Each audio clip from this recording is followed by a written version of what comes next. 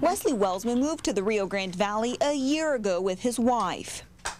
I actually came to the valley without work, and I got here in July, and I was looking. I applied to several jobs. For 3 months, Wesley says he searched for a job, but always seemed to come up short.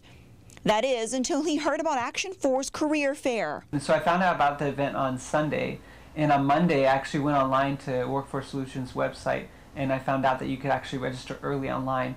Knowing what he was looking for, Wesley says he printed out his resumes, applied for a fast pass online, and headed to the career fair. It was, like I said, it was overwhelming. I didn't have a chance to go to every single table, but by looking at the piece of paper, looking at it for about 10-15 minutes, finding out where the locations were of companies that I was interested in working with, I was able to go in and go out, and I didn't have to be there 3 or 4 hours. 2 weeks after the career fair, Wesley got the call he had been waiting for.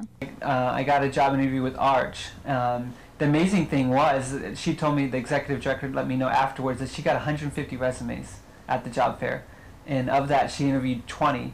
And so I had a first interview 2 weeks later, and then I had a second interview 3 weeks later. It was at that second interview, Wesley says, he received the good news. He is now the Outreach and Engagement Coordinator for the Advocacy and Resource Center for Housing in Hidalgo County. Again, I wouldn't have got the job, and I wouldn't be working today if it wasn't for the job fair. In McAllen, Katie Lopez, Action 4 News.